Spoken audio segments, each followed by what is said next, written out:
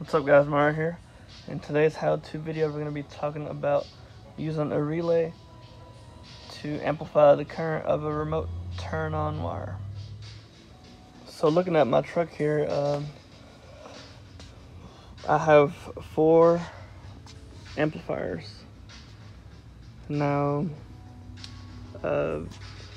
normally how I had it in the past was, let me show you guys, was piggybacking a remote wire from the head unit to the amplifier, and then from there piggybacking it to each amplifier.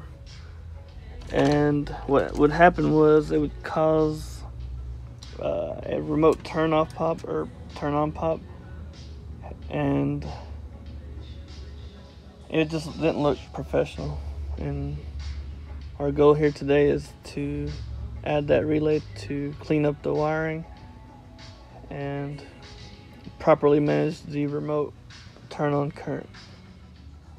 Alright, so how we're going to use the relay is, if you have the relay in hand, you're going to flip it upside down and you're going to see numbers on it. So the 30, which is the top one, if you have the same kit as I do, which is going to be the red wire, it's going to be the 12-volt power source / the fuse box somewhere. Pin number 86, which is the one to the right, / the white wire. That's going to be the input, which is the remote from the radio, which is that one, that location over there. Number 87, which is the flat one, which is going to be our output, aka the blue wire. You're going to wire that one to the main post on the distribution block, which if you have the distribution block, it's going to be this post right here. And number 85 to the left of the relay is going to be the ground wire. So that's all it really is. It's going to amplify our remote turn on signal, making it easier to power up your system. Alright, let's draw it out just to be sure. So we're going to take a power source and connect that to number 30, like so. Number 85, we're just going to ground that somewhere to the chassis, like that. Let's see. The output, we're going to wire that to the main post of the distribution block, like so. This is gray. It's going to represent the white. That's the input wire from the remote, so we're going to take that one, drag it all the way over here to the input, which is number 86. Now from there, you're going to have power, of course, to the distribution block when your radio turns on.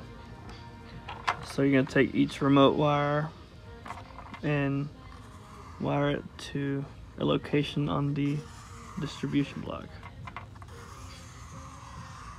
like so. That's a general layout. If you have more than 3 amps, you're gonna have more posts on the distribution block. But that's the general layout of how to wire a relay.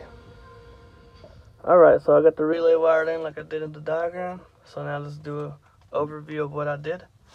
So looking back over here, the black wire is going to the ground. So what I did was I ran it to the back of behind this trim piece into the frame with the self-tapping screw and an I-ring. The white wire that you see, that's the wire that goes to the remote. So what I did was I snaked it underneath the carpet and behind that little trim piece up to the radio. The blue wire, which is the output / the one that goes to the fuse block, which is the main point of the fuse block, which is right there. It's hard to tell. right there. That's the main power source for the fuse block. So I snaked underneath the carpet as well. And the red wire, I snaked underneath here, down the door sill, up to the fuse pan over here. Now if you see the cover, you'll see this little random fuse block. That's because I have power door locks on a manual truck, so I'll do a video on that later. But I put it into that little point right there. From there, you can distribute each wire, remote wire, from the block to each amplifier, like I did.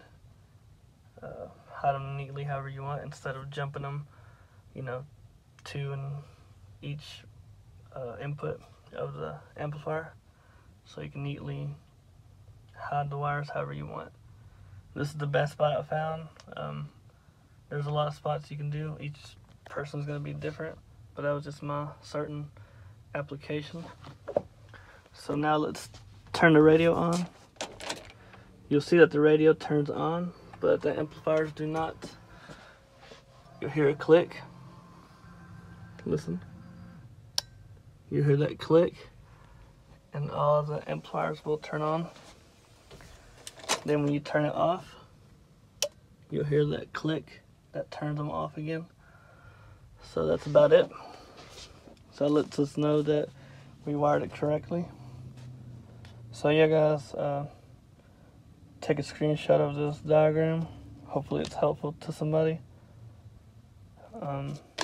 That's about it.